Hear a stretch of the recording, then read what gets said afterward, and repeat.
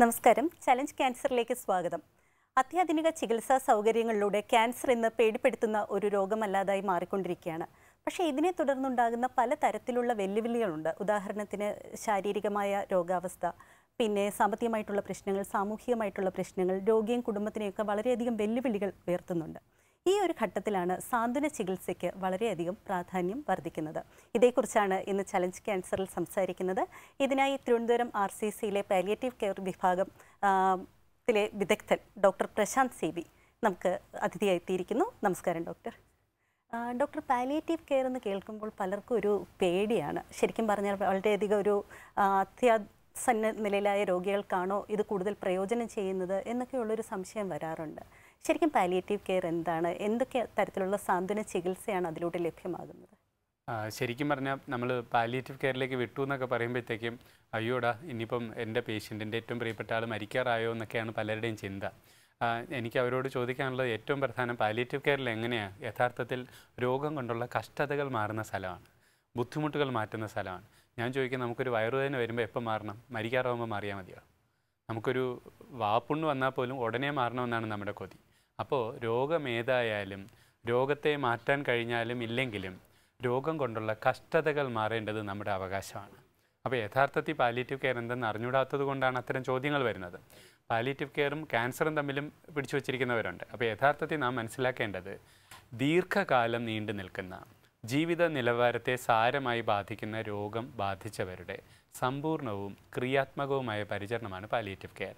ഇപ്പം ഉദാഹരണം പറഞ്ഞാൽ പ്രമേഹം ഒരു ദീർഘകാലം നീണ്ടു നിൽക്കുന്ന രോഗമാണ്. എല്ലാ പ്രമേഹ രോഗികൾക്കും പാലിയേറ്റീവ് കെയർ വേണ്ട.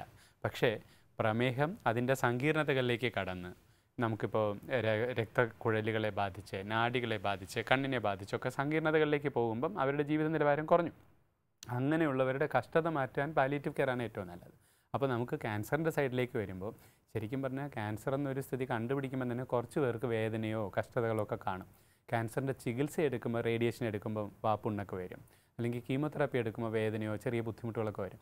ആ ബുദ്ധിമുട്ടുകൾക്ക് നല്ല സമാധാനം കിട്ടുകയാണെങ്കിൽ അവർക്ക് ചികിത്സയെ കൂടുതൽ ഊർജ്ജസ്വലതയോടെ ഏറ്റെടുക്കാൻ കഴിയും. അപ്പോൾ അതുകൊണ്ട് യഥാർത്ഥത്തിൽ ക്യാൻസർ രോഗം കണ്ടുപിടിക്കുമ്പോൾ തന്നെ പ്രത്യേകിച്ച് ബുദ്ധിമുട്ടുകളുള്ളവർക്ക് ഉടനടി തന്നെ പാലിയേറ്റീവ് കെയറും ഒപ്പം കൊടുക്കണം.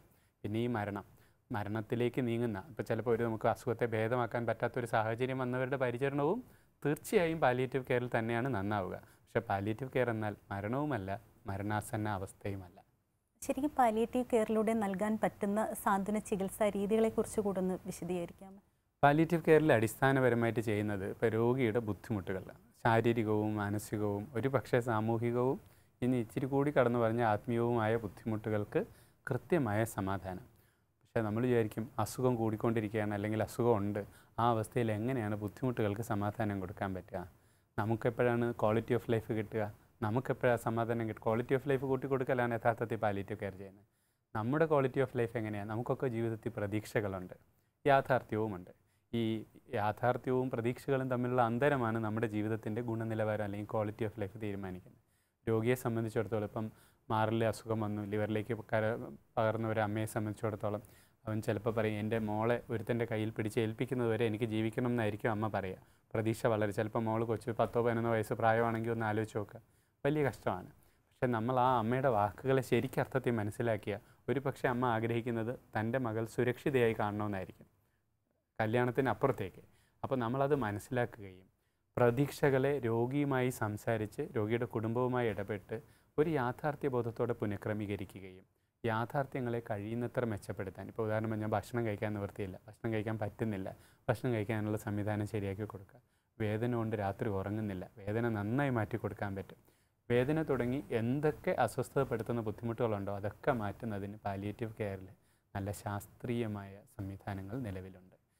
സുഖമായി നമുക്ക് മറ്റുള്ളവരെ പോലെ തന്നെ പകൽ പരമാവധി ഉണർവോടെ ഇരിക്കാനും രാത്രി എല്ലാവരും ഉറങ്ങുമ്പോൾ നമുക്കും ഉറങ്ങാൻ കഴിയണം. അതാണ് പാലിയേറ്റീവ് കെയർ രോഗിക്ക് ലഭ്യമാക്കുന്ന സേവനം. ക്യാൻസറിൻ്റെ വിവിധ ഘട്ടങ്ങളിലുള്ള ക്യാൻസറുണ്ടല്ലോ, വിവിധ രോഗാവസ്ഥകളുണ്ട്. അപ്പോൾ ഈ ഒരു അവസ്ഥയിൽ എങ്ങനെയൊക്കെയാണ് പാലിയേറ്റീവ് കെയറിന് ഫലപ്രദമായിട്ട് ഈ ചികിത്സയിൽ ഉപയോഗപ്പെടുത്താൻ കഴിയുന്നത്? അതെ, നമുക്ക് ഇപ്പോൾ ക്യാൻസർ കണ്ടുപിടിക്കുന്ന ഘട്ടത്തിൽ ഒരു 25% പേർക്ക് അല്ലെങ്കിൽ ആ റേഞ്ചിലുള്ളവർക്ക് കുറച്ച് ബുദ്ധിമുട്ടുകൾ കാണുകയുള്ളൂ. ഇപ്പോൾ വേദനയായാലും ശ്വാസം മുട്ടലായാലും അങ്ങനെയുള്ള അസ്വസ്ഥതകൾ. അതേസമയം ക്യാൻസറിൻ്റെ ചികിത്സയിലിരിക്കുന്നവരിൽ ചിലപ്പോൾ ഏകദേശം ഒരു പകുതി പേർക്ക് എന്തെങ്കിലും ബുദ്ധിമുട്ടുകളൊക്കെ കാണും. അതിൻ്റെ അർത്ഥം ചികിത്സയ്ക്ക് വരരുതെന്നല്ല. നമ്മൾ ബുദ്ധിമുട്ടുകൾ കാണാതിരിക്കാനാണ് സാധ്യത കൂടുതൽ. ഇനി ബുദ്ധിമുട്ടുകൾ ഉണ്ടെങ്കിലോ ബുദ്ധിമുട്ടുകളെ പൂർണ്ണമായി, ഒരു വാക്ക് കുറയുന്നില്ല, പൂർണ്ണമായി നമുക്ക് സമാധാനപ്പെടുത്താൻ നമുക്ക് പാലിയേറ്റീവ് കെയറിലൂടെ സാധിക്കും. അത് കഴിഞ്ഞ് അസുഖം മൂർച്ഛിക്കുന്നെങ്കിൽ കുറേ പേർക്ക്, മിക്കവർക്കും ക്യാൻസർ ഇപ്പോൾ ഇന്നത്തെ നൂതന ചികിത്സ കൊണ്ട് ക്യാൻസർ നന്നായി മാറി വരും. ക്യാൻസർ ചികിത്സയെക്കുറിച്ചുള്ള ഭയം കാരണം മാറി നിന്ന് വൈകി ചികിത്സിക്കുന്നതിൻ്റെ ബുദ്ധിമുട്ടേ നമ്മളിപ്പോൾ കൂടുതൽ നേരിടുന്നുള്ളൂ. ഇനി ക്യാൻസർ എങ്ങാനും നമ്മുടെ ദൗർഭാഗ്യവശാൽ ചികിത്സ ഫലിക്കുന്നില്ല എന്നൊരു സ്ഥിതി വന്നാൽ അത്തരം ഒരു ഘട്ടത്തിലും രോഗികൾക്ക് അസുഖം കൊണ്ടുള്ള കഷ്ടതകൾക്ക് പൂർണ്ണ സമാധാനം കൊടുക്കാൻ പാലിയേറ്റീവ് കെയർ ഉപകരിക്കും. അവിടെ എനിക്കൊരു വാക്ക് പറയാനുണ്ട്. എല്ലാവരും വിചാരം അസുഖം എങ്ങാനും മൂർച്ഛിച്ച് പോവുകയാണ്, ചികിത്സ ഫലിക്കുന്നില്ലെങ്കിൽ ഞാൻ കിടന്ന് കഷ്ടപ്പെടുമോ എന്നാണ്. വേദനയാണ് ഏറ്റവും കൂടുതൽ ഭയപ്പെടുന്ന ഒരു ചിന്ത. പക്ഷേ രോഗം അങ്ങ് വളരെ ആസന്ന നിലയിൽ, അത്യാസന്ന നിലയിലേക്ക് പോയാൽ പോലും ഒരു 75-80% പേർക്കേ വേദന ഉണ്ടാവുന്നുള്ളൂ എന്നുള്ളതാണ് സത്യം. അതിൻ്റെ അർത്ഥം എന്താ? 4/1 പേർക്ക് വേദന തുടങ്ങി ഒരു ബുദ്ധിമുട്ടും വരാറില്ല എന്ന് തന്നെയാണ്. നമ്മൾ തീർച്ചയായും ഈ സന്ദേശം നമ്മൾ ഈ കേട്ടിരിക്കുന്ന പ്രേക്ഷകർ മാത്രമല്ല മറ്റുള്ളവരിലും എത്തിക്കേണ്ട ഉത്തരവാദിത്വം നാം ഓരോരുത്തർക്കുമുണ്ട്. പലർക്കും ക്യാൻസർ ചികിത്സയിലൂടെ ഇന്ന് ജീവനൊക്കെ നീട്ടി കിട്ടും എന്നുള്ളത് പലർക്കും പ്രതീക്ഷയുണ്ട്. പക്ഷെ പലരുടെയും മറ്റ് ആശങ്കകളാണ്. മുടി കൊഴിയുന്നുണ്ട്, സൗന്ദര്യം പോകുന്നുണ്ട്, സമൂഹം ഒറ്റപ്പെടുത്തും. അപ്പം ഇത്തരം ഘട്ടങ്ങളിൽ പാലിയേറ്റീവ് കെയറിന് തുടക്കം മുതൽ തന്നെ ഏത് രീതിയിൽ ഇതുമായിട്ട് സഹകരിച്ചുള്ള ചികിത്സാ രീതികൾ നിർദ്ദേശിക്കാൻ കഴിയും? നമ്മൾ ഇപ്പം മുടി കൊഴിയുന്നു, അല്ലെങ്കിൽ ഞാനൊരു നടനാണ്, അല്ലെങ്കിൽ ഞാനൊരു അധ്യാപകനാണ്, നമ്മൾ ഏത് മേഖലയിലാണോ പ്രവർത്തിക്കുന്നത് ആ മേഖലയിൽ തന്നെ തുടരാനും കൂടെ സാധിക്കുമ്പോഴേ നമ്മൾ അല്ലാതെ കട്ടിലിൽ കിടന്നുകൊണ്ടോ കസേരയിലിരുന്നുകൊണ്ടോ ജീവിതം തീർക്കാൻ ആർക്കും താല്പര്യമില്ല.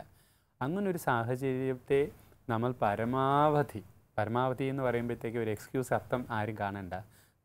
നിങ്ങൾ എന്തായിരുന്നോ അതിലേക്ക് തിരിച്ചു കൊണ്ടുപോകാനുള്ള ആത്മാർത്ഥമായ പരിശ്രമവും ഫലപ്രാപ്തിയും ഇതിലുണ്ടാവുമെന്ന് ഏറെക്കുറെ പറയാൻ പറ്റും. പല ടീച്ചർമാരും തിരിച്ചു പോയി ക്ലാസ് എടുക്കാറുണ്ട്. ഈവൻ നടന്മാരൊക്കെ പോലും അങ്ങനെ പലരെയും നമുക്ക് പേര് പറയാൻ പറ്റില്ല. അപ്പോൾ പലരും ശരിക്കും ജീവിതത്തിൽ വളരെ ആക്റ്റീവായിട്ട് പ്രവർത്തിക്കുന്നുണ്ട്. അപ്പോൾ അങ്ങനെയുള്ള പ്രവർത്തനങ്ങളിൽ സാധാരണ പോലെ ഇടപെടാനുള്ള പ്രാപ്തി, അത് വേദനയും ബുദ്ധിമുട്ടില്ലാതിരിക്കുന്നതിലൂടെയും. ഇപ്പോൾ മുടിയെ കുറിച്ച് പറഞ്ഞു. മുടി പലർക്കും സത്യം പറഞ്ഞാൽ നമ്മൾ വലിയ വിഗ് ഓപ്ഷനൊക്കെ നമ്മൾ പലയിടത്തും പറയുമെങ്കിലും 2 ദിവസം കഴിയുമ്പോൾ പറയും, അവർ തന്നെ തിരിച്ചറിയും മുടിയല്ല എൻ്റെ വ്യക്തിത്വം എന്ന് പറയുന്നത്. അപ്പം മാത്രമല്ല, ഈ കീമോതെറാപ്പിയൊക്കെ കൊടുക്കുമ്പോൾ മുടി പോവുമെങ്കിൽ പോലും കീമോതെറാപ്പി കഴിയുമ്പോഴത്തേക്കും മുടി പലപ്പോഴും ഇപ്പം മുൻപേ ഉണ്ടായിരുന്നേക്കാട്ടി നല്ല ഭംഗിയായിട്ട് മുടി വളരുന്നതാണ് നമുക്ക് കാണാൻ സാധിക്കുക. നല്ല ഭംഗിയാവും, കൂടുതൽ ഭംഗിയാവും. മാത്രമല്ല ചിലപ്പോൾ ഒപ്പം ഉണ്ടായിരുന്ന ആസ്മയൊക്കെ പിന്നെ തിരിച്ചില്ല എന്ന് തന്നെ വന്നേക്കാം. സാധന ചികിത്സാ രീതിയിൽ ഏതൊക്കെ തരത്തിലുള്ള ഡോക്ടേഴ്സും വിദഗ്ധ സംഘങ്ങളുമാണ് ഉള്ളത്? അവരെന്തൊക്കെ രീതിയിലാണ് അത് കൂടുതൽ ഫലപ്രദമായിട്ടുള്ള ചികിത്സ നിർദ്ദേശിക്കുന്നത്? പാലിയേറ്റീവ് കെയർ ഒരു ടീം വർക്കാണ്. തീർച്ചയായും ഒരു ഡോക്ടർ അതിലെ ഒരു ലീഡിങ് റോൾ ഏറ്റെടുക്കുന്നു. അതിൻ്റെ ഒപ്പം നമ്മൾ പാലിയേറ്റീവ് കെയറിൽ പരിശീലനം സിദ്ധിച്ച നഴ്സ് വേണം, സോഷ്യൽ വർക്കേഴ്സ് വേണം, സാമൂഹ്യ പ്രവർത്തകർ വേണം, സന്നദ്ധ പ്രവർത്തകർ വേണം, പിന്നെ ഒക്കുപേഷണൽ തെറാപ്പിസ്റ്റൊക്കെ നമ്മുടെ സ്വപ്നമാണ്. ഇവിടെ അത്രയും സംവിധാനങ്ങളൊന്നും നമുക്കിവിടെ ലഭ്യമല്ല. യഥാർത്ഥത്തിൽ സന്നദ്ധ പ്രവർത്തകരുടെയും നഴ്സുമാരുടെയും പരിശീലനം സിദ്ധിച്ച, പാലിയേറ്റീവ് കെയറിൽ പ്രത്യേക പരിശീലനം സിദ്ധിച്ച നഴ്സുമാരുടെയും ഡോക്ടർമാരുടെയും ഒരു സംഘമാണ് ഒരുമിച്ചാണ് പാലിയേറ്റീവ് കെയർ നൽകേണ്ടത്. അതിൽ തീർച്ചയായിട്ടും ഓരോരുത്തർക്കും അവരവരുടെ റോൾ കൃത്യമായി ചെയ്യേണ്ടതുണ്ട്. ചലഞ്ച് ക്യാൻസറിൽ ഇനിയൊരു ഇടവേളയ്ക്കുള്ള സമയമാണ്. ഇനിയൊരു ചെറിയ ഇടവേള.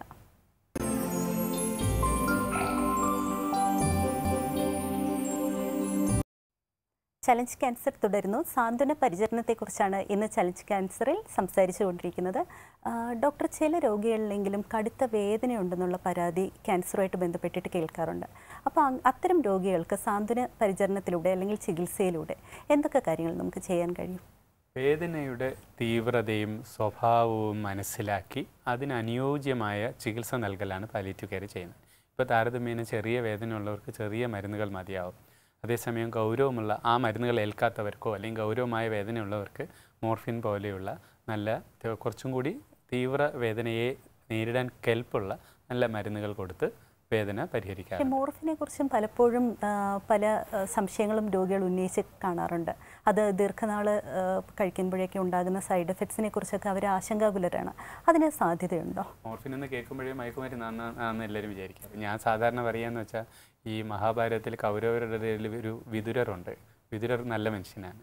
അതേപോലെ രാവണൻ്റെ അടുത്ത് വിഭീഷണനുണ്ട്, നല്ല മനുഷ്യനാണ് എന്ന് പറയുന്ന പോലെ മയക്കുമരുന്നിൻ്റെ കുടുംബത്തിൽ ജനിച്ചു പോയി എന്നൊരു കുറ്റമേ മോർഫിനുള്ളൂ. മോർഫിൻ വേദനയുടെ ഏറ്റവും നല്ല മരുന്നാണ്. നമ്മൾ സാധാരണ വേദനയുടെ മരുന്ന് കഴിക്കുമ്പം അയ്യോ വയറെരിച്ചിലുണ്ടാവും എന്നാണ് ആദ്യം പറയുക. മോർഫിൻ വയറെരിച്ചിലുണ്ടാക്കില്ല. പിന്നെ നമ്മുടെ ആദ്യം കിഡ്നി അടിച്ചു പോകും, കരളടിച്ചു പോകും എന്നൊക്കെയാണ്. മോർഫിൻ കിഡ്നിയെയും ദോഷകരമായി ബാധിക്കില്ല, കരളിനെയും കാര്യമായി ബാധിക്കില്ല. അപ്പോൾ നമുക്ക് ശരിക്കും പറഞ്ഞാൽ കിഡ്നിക്ക് അസുഖമുള്ളവർക്ക് പോലും സുരക്ഷിതമായി കൊടുക്കാൻ പറ്റുന്ന സാധനം. പിന്നെയാണ് അടിമത്തം, അഡിക്ഷൻ വരുമോ എന്നുള്ളത്. മോർഫിൻ ഗുളിക രൂപത്തിൽ ഉപയോഗിക്കുമ്പോൾ വേദനയുടെ തീവ്രതയും സ്വഭാവവും അനുസരിച്ച് പരിശീലനം സിദ്ധിച്ച ഡോക്ടറുടെ നിർദ്ദേശപ്രകാരം കഴിക്കുമ്പോൾ ഒരിക്കലും അഡിക്ഷൻ ഉണ്ടാകുന്ന ചരിത്രം ഇന്ന് വരെ ഉണ്ടായിട്ടില്ല. പക്ഷേ ഈ മരുന്ന് ടൈട്രേറ്റ് ചെയ്ത്, അതായത് വേദനയുടെ തീവ്രത അനുസരിച്ച് ഡോസ് കൂട്ടിക്കൊണ്ടിരിക്കുന്നതും കുറയ്ക്കുന്നതും ഡോക്ടറുടെ നിർദ്ദേശപ്രകാരമേ ചെയ്യാവൂ.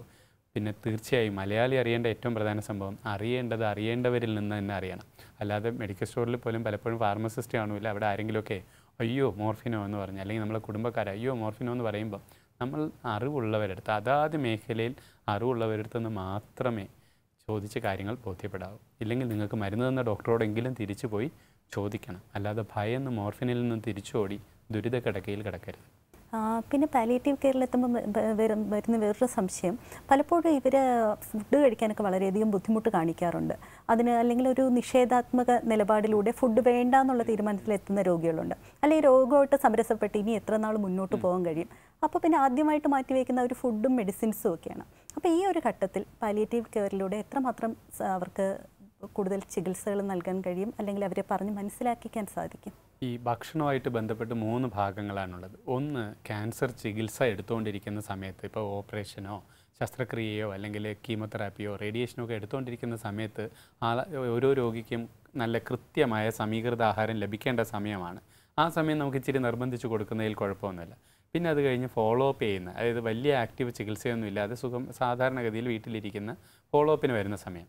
പിന്നെ ഒരു പക്ഷേ നമ്മൾ അസുഖം വളരെ മോശമായി മരണാസന്നമാവുന്ന ഒരു ഘട്ടം. ഇതിൽ ആദ്യത്തെ ഘട്ടത്തിൽ കടും ചിട്ടയോടുകൂടി കൃത്യമായ ഭക്ഷണക്രമങ്ങൾ പാലിക്കണം. എന്നാൽ രണ്ടാമത്തെ ഘട്ടത്തിൽ ഇച്ചിരി ഒരു മര്യാദ അല്ലെങ്കിൽ ഒരു ശകലം ഒരു വിട്ടുവീഴ്ചകൾ നമുക്കാകാം. അല്ലേ തന്നെ നമ്മുടെ നാട്ടിലൊക്കെ ഒന്ന് ആലോചിച്ച് നോക്ക്, ശരിക്കും വീട്ടിലൊരാൾക്ക് വയ്യാതെ ഉണ്ടെങ്കിൽ, പ്രിയപ്പെട്ട ഒരാൾക്ക് വയ്യാതെ ഉണ്ടെങ്കിൽ നമുക്കറിയാവുന്ന രണ്ട് കാര്യമാണ്: ആഹാരം കൊടുക്കുക, മരുന്ന് കൊടുക്കുക, ആഹാരം കൊടുക്കുക, മരുന്ന് കൊടുക്കുക. പിന്നെ ഒരു നിമിഷം ഒന്ന് അനങ്ങാതെ ഒന്ന് കിടക്കണമെങ്കിൽ ഉടനെ കുലുക്കി ചോദിക്കുക എന്താ കിടക്കണേന്ന്. ഒരു സ്വസ്ഥത രോഗിക്ക് കൊടുക്കില്ല, വിശക്കാൻ വിടില്ല, അത് വേണം. അപ്പോൾ നമ്മൾ എന്ത് ചെയ്യണം? കീമോതെറാപ്പി ഒന്നും എടുക്കുന്ന രോഗി അല്ലെങ്കിൽ നമ്മൾ ഇഷ്ടമുള്ള ആഹാരം ഇഷ്ടമുള്ള സമയത്ത് ഇഷ്ടമുള്ള അളവിൽ ഇഷ്ടമുള്ള രൂപത്തിൽ കൊടുക്കുക എന്നുള്ളത് മാത്രമാണ് നമ്മുടെ ഉത്തരവാദിത്തം, അല്ലാതെ നിർബന്ധിക്കുകയല്ല. അതേസമയം വെള്ളം കുടിക്കുന്നത് പ്രോത്സാഹിപ്പിക്കണം. കാരണം ജലം ജീവനാണെന്ന് നമ്മൾ പറയുന്ന പോലെ ജലം പ്രസരിപ്പിനിടയാക്കും. അതുകൂടാതെ മലം പോകാനൊക്കെ നല്ല പ്രയോജനം ചെയ്യും. ധാരാളം വെള്ളം കുടിച്ചാലേ നന്നായി മലം പോകും. പലരും വിചാരിക്കുന്നത് വെച്ചാൽ വേണ്ട വിധത്തിൽ ആഹാരമൊന്നും കഴിക്കുന്നില്ലല്ലോ, മലം അത്രയ്ക്ക് ഉണ്ടാവില്ലല്ലോ എന്ന്. ആഹാരമൊന്നും കഴിച്ചില്ലെങ്കിലും മലം ഉണ്ടാവും. പക്ഷേ ആഹാരം കഴിച്ചാൽ കൂടുതൽ മലം ഉണ്ടാവുന്നേ ഉള്ളൂ. പക്ഷേ ഉള്ള മലം പോകണമെങ്കിൽ ശരീരത്തിൽ എന്ത് വേണം? ധാരാളം വെള്ളം വേണം. മലം നന്നായി പോയാലേ വീണ്ടും എന്തെങ്കിലും കഴിക്കാൻ പറ്റൂ. അപ്പോൾ ഇഷ്ടമുള്ള ആഹാരം ഇഷ്ടമുള്ള സമയത്ത് ഇഷ്ടമുള്ള രൂപത്തിൽ എന്നുള്ള ആ ഒരു രീതി നമ്മൾ തുടരണം. നിർബന്ധിച്ച് ഏൽപ്പിക്കരുത്. പലരും ഉണ്ടല്ലോ വീട്ടിലൊക്കെ കാണാൻ വരുന്നവർ, ആര് കാണാൻ വന്നാലും ബന്ധുക്കൾ പറയുന്നത് വെച്ചാൽ ഒന്നും കഴിക്കുന്നില്ല എന്നായിരിക്കും പറയുന്നത്. ഉടനെ അതിങ്ങോട്ട് ചേച്ചി ഇങ്ങോട്ട് പോകാൻ ഞാൻ കൊടുക്കാമെന്ന് പറയും. കൊടുത്ത് നിർബന്ധിക്കും. പിന്നെ അദ്ദേഹത്തിനോടുള്ളൊരു ബഹുമാനം കൊണ്ട് ഇദ്ദേഹം കഴിച്ചെന്ന് വരും. പോകുമ്പം നേരത്തെ കഴിച്ചത് ഉൾപ്പെടെ എല്ലാം ഛർദ്ദിച്ച് വയ്ക്കും. അങ്ങനെ രോഗിയെ ഉപദ്രവിക്കരുത്. പിന്നെ മരുന്ന് കഴിക്കുമ്പോഴും നമ്മൾ ശ്രദ്ധിക്കേണ്ട സാധനം വെച്ച് കഴിഞ്ഞാൽ, നമ്മൾ ആദ്യഘട്ടങ്ങളിൽ കീമോതെറാപ്പിയൊക്കെ ഉള്ള സമയത്ത് മരുന്നിന് ചിട്ട വേണം. രണ്ടാമത് മരുന്ന് നിർദ്ദേശപ്രകാരം കഴിക്കണം. പലപ്പോഴും ചില മരുന്നുകളുണ്ട് വയറെരിച്ചിലുണ്ടാക്കുന്ന, ഇപ്പോൾ ഉദാഹരണം പറഞ്ഞാൽ ഓവറാൻ, ഫ്ലെക്സോൺ, ബ്രൂഫൻ എന്നൊക്കെ പറയുന്ന മരുന്നുകൾ, വയറെരിച്ചിലുണ്ടാക്കാൻ സാധ്യതയുള്ള മരുന്നുകൾ ആഹാരത്തിനോടൊപ്പം കഴിക്കാനായിരിക്കും പറയുക. അപ്പോൾ രോഗി ചെയ്യേണ്ടത് എന്താണെന്ന് വെച്ചാൽ, ഓരോ നേരവും കഴിക്കാൻ ഉദ്ദേശിക്കുന്ന ഭക്ഷണം എടുത്തു വയ്ക്കണം. എന്നിട്ട് അതിൻ്റെ പകുതി കഴിക്കണം. എന്നിട്ട് മരുന്ന് കഴിക്കണം. എന്നിട്ട് ബാക്കി ആഹാരം കഴിക്കണം. പലപ്പോഴും ആഹാരത്തിന് ശേഷം എന്ന് പറയുമ്പോഴത്തേക്കും ആഹാരത്തിന് ശേഷം ഗുളിക കഴിക്കും, വേണ്ട പ്രയോജനം കിട്ടില്ല, വയറെരിച്ചിൽ വരും. അതുപോലെ ആഹാരത്തിന് മുൻപ് കഴിക്കാൻ നിർദ്ദേശിച്ചിട്ടുള്ളത് എത്ര നേരം മുമ്പാണെന്ന് ഡോക്ടറോട് ചോദിച്ച് മനസ്സിലാക്കി അത് പ്രകാരം കഴിക്കണം. പിന്നെ നമ്മൾ നേരത്തെ പറഞ്ഞ പോലെ ഒരു മരണാസന്നമായ ഒരു അവസ്ഥ അപൂർവമായി വരാമല്ലോ. അത്തരം ഒരു അവസ്ഥയിലേക്ക് പോകുമ്പോഴും ഈ വിറ്റമിൻ ഗുളികകളും ന്യൂറോബയോൺ ഫോർട്ടും അതും ഇതെല്ലാം രോഗിക്ക് കുത്തി നിറയ്ക്കരുത്. കാരണം രോഗിയെ നിർബന്ധിച്ച് ഇന്നത് ചെയ്യിക്കലെന്നല്ല. പാലിയേറ്റീവ് കെയർ ഒരു സഹയാത്രയാണ്. രോഗിയോടൊപ്പം സഞ്ചരിക്കുകയും ആവശ്യമുള്ളപ്പോൾ ആവശ്യമുള്ളത്ര ഇടപെടുകയും അത് കഴിഞ്ഞാൽ നമ്മളൊപ്പമുണ്ടെന്നുള്ള ഒരു ബോധ്യം അദ്ദേഹത്തിന് കൊടുത്ത് കൂടെ ഉണ്ടാവലാണ്. ഇനിയൊരു ഇടവേളയ്ക്കുള്ള സമയമാണ്. ചലഞ്ച് ക്യാൻസറിൽ ഇനിയൊരു ചെറിയ ഇടവേള.